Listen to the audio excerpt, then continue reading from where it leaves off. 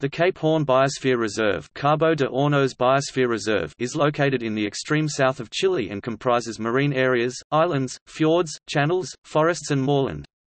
It covers an area of approximately 49,000 square kilometers, 19,000 square miles.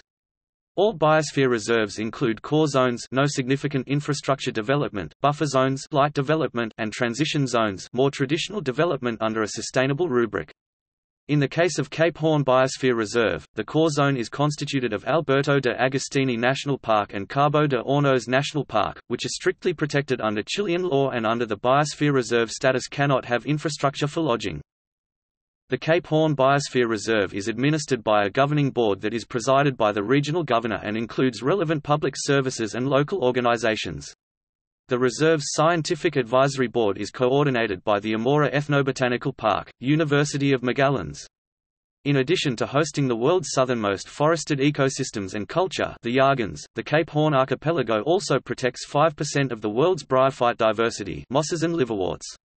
While considered one of the world's last remaining wilderness areas, Cape Horn currently is confronting serious threats related to tourism, development of real estate projects, invasive exotic species and salmon farming.